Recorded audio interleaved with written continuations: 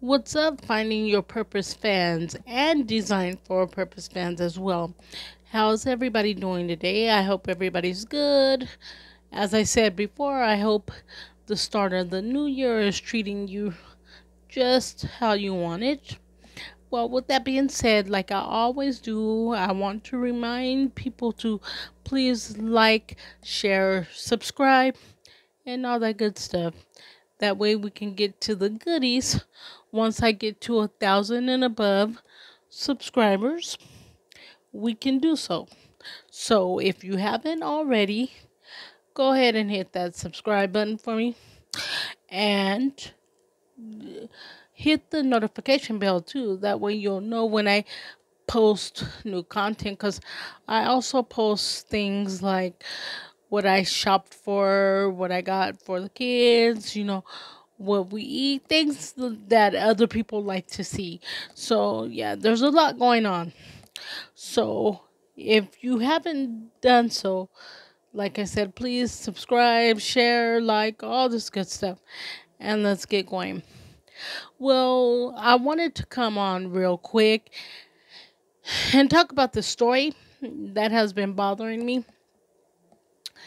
It's fairly new, and all I'm gonna say is people don't play with people's emotions, because people are not stable in today's society. They're not.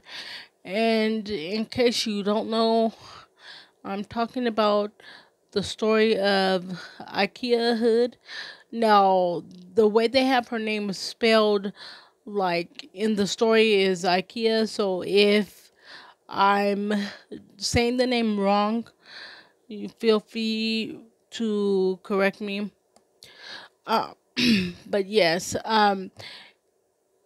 supposedly she uh, she was 17, dating this other 17-year-old, and she got pregnant, and supposedly they were going strong, but the story is kind of iffy in some parts, because people are saying different things. But apparently, she had told her boyfriend that, he was the father of her daughter, and supposedly he was all happy and, joyful about it. And then she came back and said, "Wait, you're not the father." And then he, of course, got upset like anybody else would. And supposedly he went over to her house to talk to her about it. Her mom says she heard a noise. She went in. She went and tried to open the door. She couldn't. It was locked. She went to. She went outside to try to see if she can get through the window. When she got to the window, she saw that the screen was, laid to the side and open. She got in there and seen her daughter. IKEA was suffering from a gunshot wound. So she called 911, and they did all the procedures they could do. And she lost her life. Now, allegedly, because, we weren't there, so we don't know if she really said this or not. Excuse me, guys, I gotta keep my drink that way I don't cough, during the live or anything.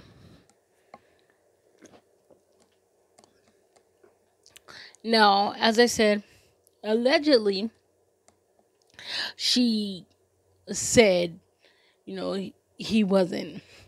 And then he snapped. No, I do not one single bit condone what he done. No, I don't.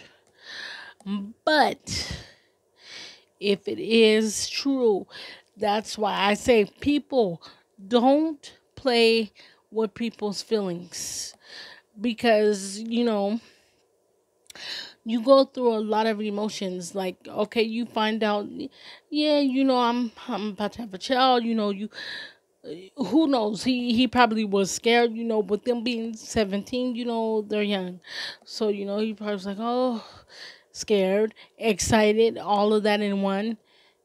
And then there comes acceptance, and then all of a sudden you come and tell me, no, I'm not the father of your child. Like, then you go through another row of emotions: sadness, anger, betrayal, sometimes hatred. And you know young people today, they are not, some of the young people, I'm not going to say all, some of the young people today are not good at accepting things that make them feel wronged. Instead of him, like, okay, you know being mad about it, but going on about his business, you go your way, I'll go mine. He acted in a fit of rage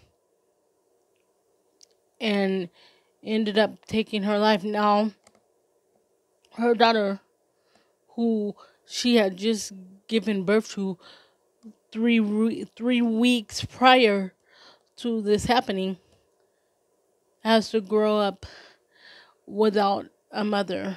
And to me, like I said, no, I don't condone anything that he has done. But at the same time, I I wish she could have found a better way, to tell him, maybe a safer way, you know, because nowadays you never know how somebody's gonna react, especially to news like that. One minute you're on a high, the next you're on a low. Like, and you never know how someone's gonna accept that.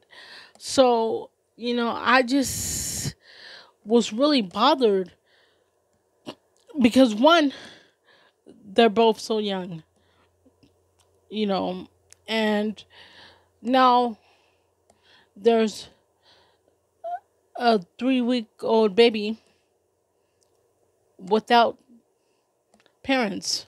Because if he wasn't the father, who knows if the baby's biological is gonna step up. You just don't. You just don't know. And I feel so sorry for her family. They're distraught, as any family would be. They are looking for answers. And, it's awful. And to have some of his friends come out and say, well, you shouldn't have played with my homeboy's feelings. You shouldn't have done this and that. Were you guys there? Do you know exactly what went down, or are you just going off of what you heard? I mean, I don't know. It's a very odd story, and it's not really too much to go off of. But if I could give any advice, it would just be, make sure, if you're going to tell someone that, be sure that it's correct, because you never know how people are going to react. You never know where their mindset is, and it's sad. They weren't even adults yet, if you want to get technical, and it's just awful. And then you have people speaking their minds, like, you shouldn't have done this. I don't feel sorry for you. You shouldn't have played with my homeboy's feelings. Come on, you don't post shit like that. I don't care how you feel. Some things are better left unsaid, and that was not, in my opinion, that was not needed. You didn't have to post that for everyone to see how you felt. To me, that's just blatant, downright disrespectful. Like, okay, even if she did say that, that still doesn't give him the right to take her life. It doesn't. Nobody has the right to take anybody's life. The only way I could see taking someone's life is if it's self-defense or something. So you say you're trying to defend yourself, and okay, it came to that. Because you do have a right to protect yourself. But this, you know, shit like this, okay, you lied. Okay, why couldn't you just go your way, she go hers? Or if you must be together, then accept that and be in the child's life still. If he couldn't accept the fact of not being with her, then just accept the child as if she was his anyway. You didn't have to take her life. You did not have to take the mother's life. You didn't. It makes no sense. And for people, well, you shouldn't have done this to my homeboy. You shouldn't have done that. Two wrongs don't make a right. Two wrongs don't make a right. So, like I said, that would be my piece of advice. If you're gonna make statements like that, make sure that they are true. That way, you will at least have some sort of direction of where their mind state could go. Because clearly, this young man just flipped and lost all his marbles. If now, that's why I say if, allegedly she said that. Now, if she really did say that, he lost all his marbles. And no, that I don't condone that, because there were plenty other avenues he could have took. And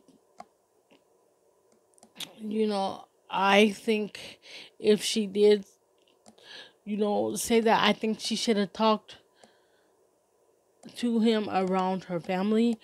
Maybe they could have gave some sort of assistance, or pushed him out the house when he started getting crazy, or something like that. I don't know.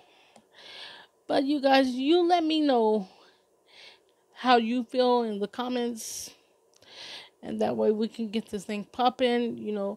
Keep Ikea Hood's family in your prayers, her whole family, especially her young daughter who has to grow up without her.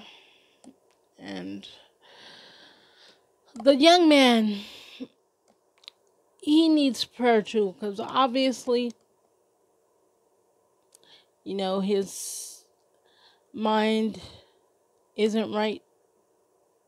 So, yeah, so just in keep them in your loving prayers, and we'll see what transpires next. Hopefully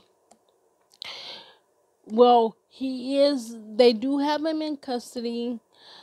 um I don't know if it's gonna go to trial or anything yet. I'm not sure. I will keep you guys updated on that. But in the meantime, just keep her family in your prayers. And with that being said, guys, I love you all. And remember, we are all designed for a purpose. And therefore we all have a purpose. So if you have found it, stand in it. Don't let anyone pull you away from it. And if you haven't found it, it's okay. Keep searching. It's there no matter how big, how small. Remember, we all have a purpose. All right, you guys, love y'all, and I will catch you on the next episode.